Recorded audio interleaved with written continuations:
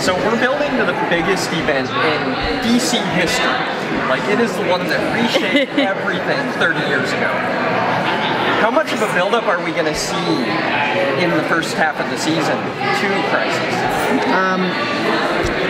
I think, you know, we had a cliffhanger with the Monitor last season, so it'll play a part in our first half of the season, and we're very excited when Crisis does arrive. This season's first season, sort of controlling the season, guiding the season. This is our second season with full control. Yeah, okay. So what is the thrust then of this year in terms of the intent and the hope to accomplish dramatically? Well, Robert and I took over fully creatively for season 4, and so what we feel passionately about is telling stories that reflect what's going on in the real, larger world. This year, the subject we are tackling is technology, and how technology changes the fabric of what it means to be human with our addictions, all of our addictions to our devices, and how people have stopped engaging with one another because we're so in our technology. Could you tease any new characters introducing? Yeah, we're introducing 2 new characters at Catco. One is Andrea Rojas, who's played by Julie Gonzalo, and we're excited about that. She's going to take over Catco and shake things up. She has a different vision for it than Kat did, so it's going to make Kara question whether she wants to work there. And we also have another reporter, disciple of hers, William Day, coming in, played by Stas Nair, and he's a foil for Kara as well.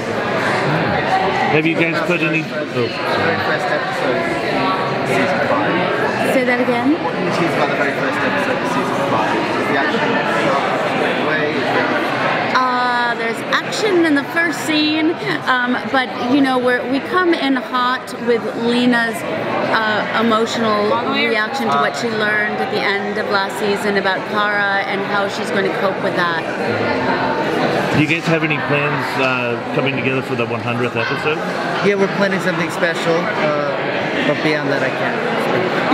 All musical episode. So last year, you guys introduced a trans character. It was really important to me. It's the first time I've seen myself as a superhero.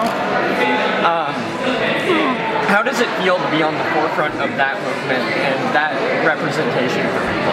It means so much to us. It means so much to me to hear you say that. We love the character of Nia so much. We are so lucky that we found Nicole, who is not only a gorgeous actress, but a gorgeous human being, and it was one of the most meaningful things of last season to us. Me too. Thank you so much. Oh, thank you. Can you tease anything more about Leviathan? Not that much more.